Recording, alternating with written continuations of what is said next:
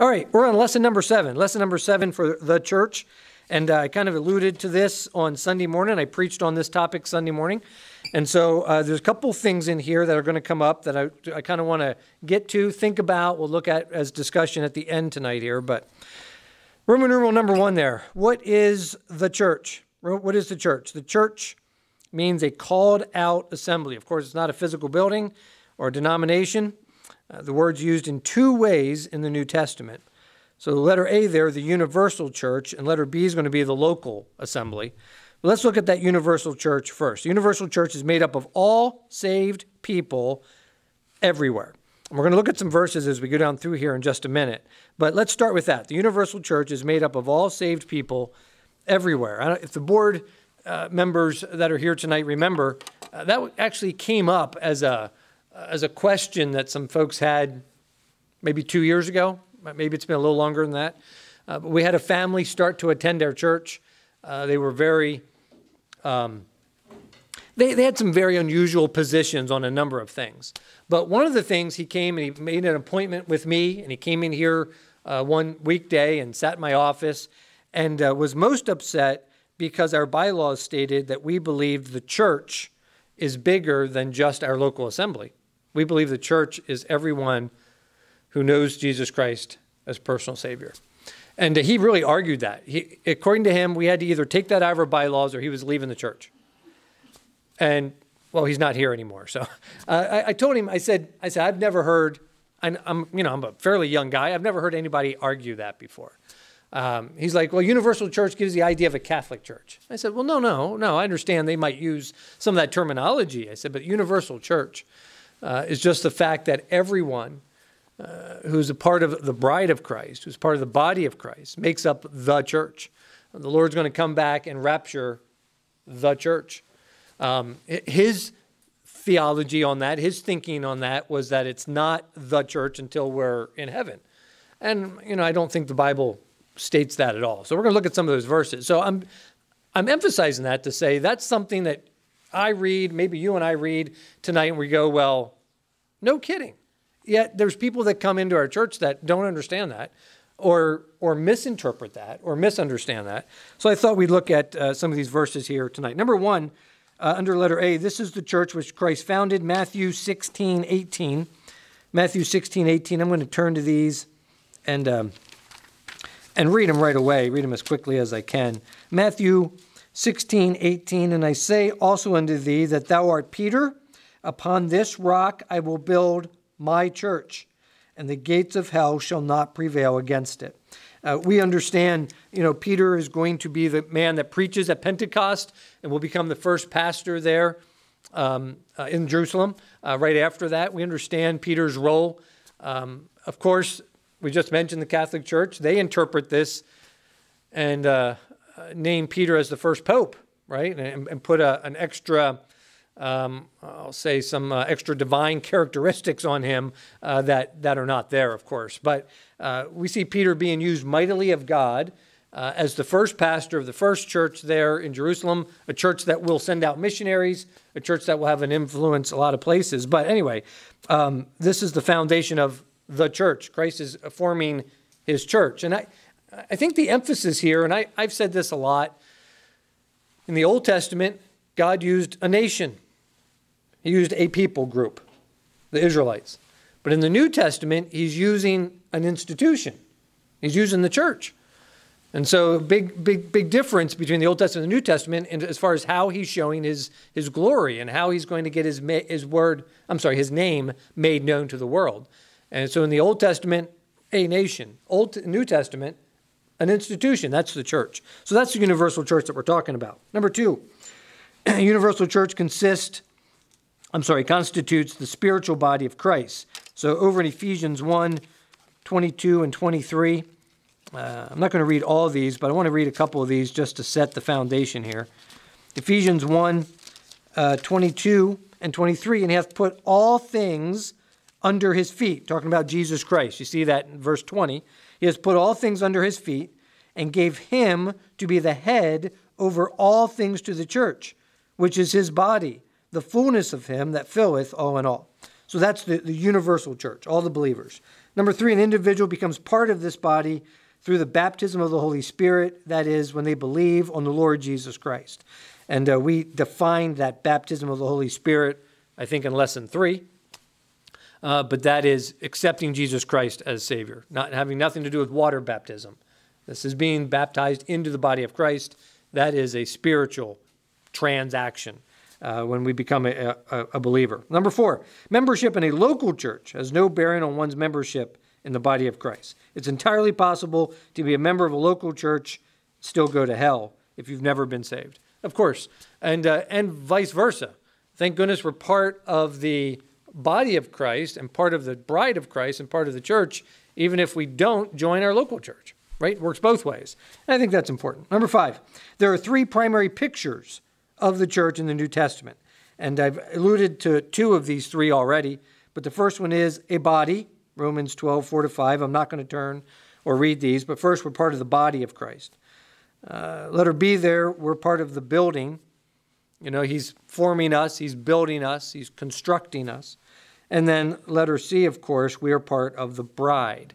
And that has prophetic implications. You know, we are preparing ourselves as the bride for Jesus Christ when he comes back to claim his bride. There will be a marriage ceremony. There will be a marriage supper, a reception. All those things will happen, not figuratively, literally, because we're part of the bride, part of the body, part of the building. Those 3 examples that we see. Letter B, local church. Group of believers gathered in a specific geographical location. So it's very important to understand the truth about the universal church. However, the vast majority, or more than 100 references to the word church in the New Testament, are references to a local assembly. So individual local churches. Every member of the universal church should be a member of a local, of course. And whatever we might learn about the body of Christ from the New Testament is most consistently and effectively carried out within a local church. And so he's given us, and again, I mentioned this on Sunday, and I'm not going to elaborate, but he gave us the job, local church, of performing the ordinances of baptism and communion. He gave us the responsibility to grow and to evangelize and missions, and all those things are part of the local church's job, as well as, of course, the body as a whole. I think we understand that. Number 2, Roman numeral 2. And this is the one that I kind of teased on Sunday a little bit. What is the purpose of the church? And so this outline is something that's been around for a long time. It's put out by a church in Alabama. It's a good church, a very big church and well-respected church that does a lot of stuff. They put this whole discipleship series out free of charge. They want other churches to use it. Just download it and use it. So I'm using theirs. And obviously it's not mine. It's theirs. We're using it. But that doesn't mean I agree with necessarily the order of how they do everything. And so I don't think there's any false information, but we might rearrange it a little bit. How's that? What is the purpose of the church? Acts 2, 41-47, we get a description of the practice of the early church. And so I wanted to read that. Let's start Acts 2, 41-47. There's several verses there. I think these are really important as we see the beginning references to the church in the New Testament. Acts 2, 41-47. Then they that gladly received his word were baptized. The same day they were added unto them about 3,000 souls. They continued steadfastly in the apostles' doctrine, fellowship, breaking of bread, and in prayers. Fear came upon every soul. Many wonders and signs were done by the apostles. All that believed were together. They had all things in common. They sold their possessions and goods. They parted them to all men as every man had need. They, continuing daily with one accord in the temple, and breaking bread from house to house, did eat their meat with gladness and singleness of heart, praising God, having favor with all the people, and the Lord added to the church daily such as should be saved. And so there's a lot of information in those 6 verses there as we go down through and see what they do, how they conducted themselves, and how God poured out his power upon this new organization. So it says here, what's the purpose of the church? First and foremost, is to teach the word. And so again, on Sunday, I backed that up a little bit. I believe first and foremost, our duty is to glorify God. because that is the first and foremost duty of all mankind. And so we're to glorify God. One of the things that I think has changed, and I think we see it in this passage, and so let me elaborate on this. In the book of Acts, and I think up until maybe even early in the 20th century, the church, as an evangelistic tool of God, would go out and be a witness. They would go out and share the gospel with people. However they did that in different generations. Through the things they wrote, through people going out and talking, through missions, through all the things they did, they were an evangelistic lighthouse to their community as they went out. People would get saved. People would come to a saving knowledge of Jesus Christ. And then those people would come with them to church and would grow, multiply the church numbers, where they in turn would go out and reach people. I think we've seen a lot at the end of the 20th century, and especially in the 21st century, that churches have changed the mindset to this. We want to be attractive to the world, so the world will come into the church and get saved. And I think that is hurting the church, right? Our first and foremost duty is not to get unsaved people to come to church. Our duty as a Christian is to witness to unsaved people. Sometimes they'll get saved in us talking to them. Sometimes we go and get the preacher and have him come and help us. Sometimes we do end up talking them into coming to church, and they end up getting saved at church, and that's great. But it's not, it's this new purpose-driven church mentality of we have to make the church attractive to the world. So we got to get them an appearance that they like, a setting that they like, coffee that they like, a band that they like, all this stuff, so the world is attracted to the church so that they'll want to come in, and then we can give them the gospel. I understand their philosophy. I just don't think that's what they did here in the book of Acts. So let's go back to verse 41. They that received the word were baptized, and the same day were added unto them 3,000 souls. So people accepted the gospel. They were baptized. They were added to the church. Then they continued steadfastly in the doctrine, in fellowship, in breaking of bread, in prayer. Verse 44, they believed, all that believed were together. They had everything in common. Verse 46, they continuing daily with one accord and breaking bread from house to house, did eat their meat with gladness and singleness of heart. So the church got together to worship, to learn, to pray, to grow, to help one another. So he's saying here on the outline, the foremost role of the church is to teach the word of God. I think that is one of the ways, one of the very top ways that we glorify God, is by teaching and preaching the word of God. Obviously, we can teach and preach the word of God one-on-one. We can teach and preach the word of God to somebody we're sitting next to on an airplane or at a restaurant. We could teach the word of God to someone that is our neighbor that we talk to across the fence. And so the church is to teach the word of God to the members of the local church, so that the local church is empowered to go and share the gospel to everyone you come in contact with. Because the bottom line is this: as much as we try, and by we I mean the church in general today, the world's not that interested in just coming to church. Just off the cuff. They got other things to do. They got other activities. They got other things. They just don't want to come to church. It's the old, I'll probably be picking on some of the big mega churches and stuff, or some of the new contemporary philosophy, but, a big mega church that has a very contemporary worship service, has a professional or semi-professional band that literally practices several times during the week. They're putting hundreds of thousands of dollars, if not millions of dollars, into their sound and audio equipment so that they can put forth this very professional appeal to people. So that when people come in, it can sound it sounds quality, like a concert, that the world's used to. And so I think what happens then is smaller churches, let's say churches our size, see that working at a church that has 4,000 people and decide, well, we need to do that. And so we find some dude in the church that knows how to maybe play a guitar, and we hook up a okay microphone, and think we're going to have a band. And the world's like, no, that's not working for me, right? Because it's entertainment driven, it's entertainment focused, it's entertainment whetting their appetite. And so, I've said, you got the big contemporary church that puts a huge coffee cafe in the lobby. And then, a small church like ours that puts a coffee pot in the lobby, It's not the same thing, It's not the same. And to the world, it's not working for me. And so I want to arm you all of us, to be a witness when we go out. That's why I want to make sure you all have whatever tracts you need, whatever done books you need, whatever tools you need, that we are confident about our faith. So when we go out and someone says to you, man, I'm really scared about what's going on in this world today. What do you think?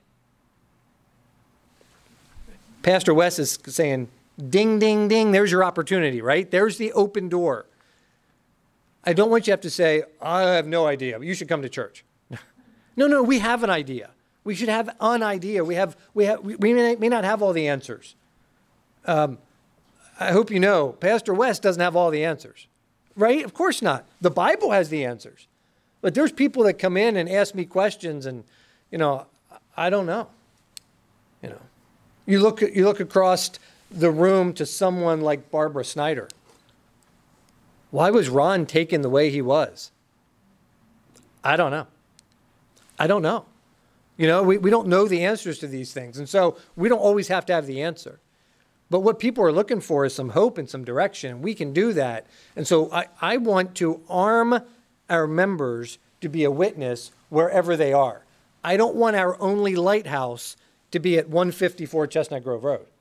I want our lighthouse to be everywhere we all are. Okay, that makes sense? That's the philosophy of ministry. So what's the purpose? They say, letter A, to teach the word. And of course, we're to teach the word. That's what we do in our services. I'm sorry. I got my pages out of whack here. No, I don't. Number one there. First priority is perfecting the saints. Teaching takes in all the counsel of God. This will include the teaching of doctrinal truth.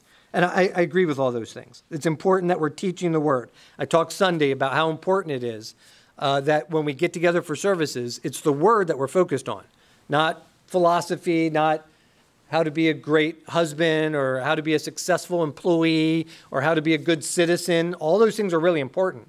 But if we get the doctrine part right, if we get the word right, those other things begin to fall into line. Letter B, another purpose of the church is corporate prayer. Of course it is. And that's why we're here tonight. This is our prayer service. That's why we have prayer breakfast and things like that. Letter C, the final purpose is worship. And again, I'd probably have those in a different order. We worship through studying the word and through praying. But is worship. Number one there, soul winning and missions is a responsibility of the church. Of course it is. It is our responsibility to do that. We worship through our body and the way that we represent ourselves. We worship with our money and the fact that we support then the work of the ministry. We worship through praise and thanksgiving, and then we worship by doing good, by showing the love of Christ to others. And we could go back to like the story of the Good Samaritan, right? Which one was the neighbor? Which one was the example? It was the one that stopped and helped and went out of his way. So those are some of the ways that we worship together. All right, number 3, where do I fit into the church? Letter A, every believer has a part to do in the body. Each member has a different function. God's given us all spiritual gifts, things to do. No one member can function alone. Of course not. Each member's part is important. A properly functioning body operates as a unit. And so that's why, again, we're a body. The body principle is best practice in a local church setting. One thing every believer can do is be faithful in attendance. And so to be here, to pray, to worship together, to sing, to study, to give, those are all different aspects of what we're doing as we're worshiping. We can talk about that in a few minutes. We should grow in our relationship to the Lord and learn what our strengths and gifts are. All right, number 4. Number 4 is just a kind of a question about, people being attached to their local church. What if I have to relocate? Being in a good local church is critical. Anytime you have to find a good Bible-believing church to be part of. That should be a priority. So letter A, we should seek the Lord for wisdom and guidance. Where to go? what church he wants me to be a part of. What is it he wants me to be plugged in at? We should look for evidence of evangelism and outreach. And I think that's a big thing today. I think even, and I'll be honest with you, even some of your more contemporary churches are changing their focus a little bit today by saying this: we need to be a witness in our community. We need to be involved in our community. I do think there's two different ways churches do that. And I think we need to make sure whatever we're doing in our community is an opportunity to point people to Christ. All right? So, I know a big church in Westminster, Maryland, that every fall has a big classic car show on their church parking lot. People in the community, they all bring their classic cars. They give them ribbons and awards and all that stuff and rank them all. But there's one requirement to be part of it. We're going to feed you, and you have to listen to our message. You have to listen to the message. Because they're not really concerned about old fancy cars, right? We're concerned about souls, right? So do you see the emphasis there? I think we have a tendency sometimes in churches, and I'm saying that in a broad sense, to not do that. We have some outreach to the community, but it just becomes, I'm thinking of a church down the street from me that has like a summer fair for all the neighborhood kids.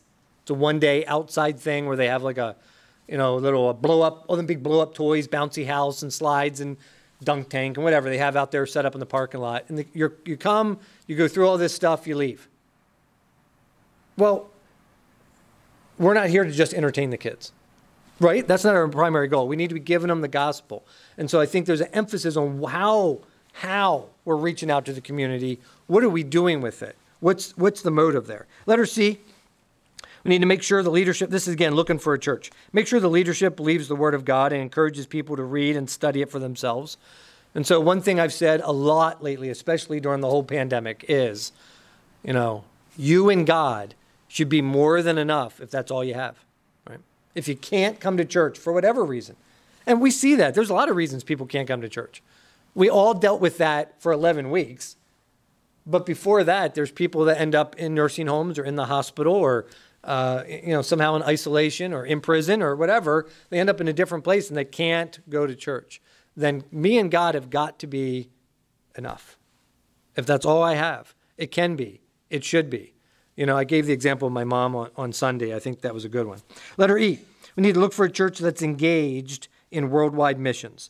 And so missions is an important part. Letter D was ministers to one another's needs, be concerned about one another. And letter E is worldwide missions. And that's why, I'm always encouraged by the fact that our church supports so many different missionaries, and we support it out of our budget. It's a big part of what we do, how we do, and why we do what we do. We're very involved in missions, and I think that's important. So that'll wrap up that part of the lesson today.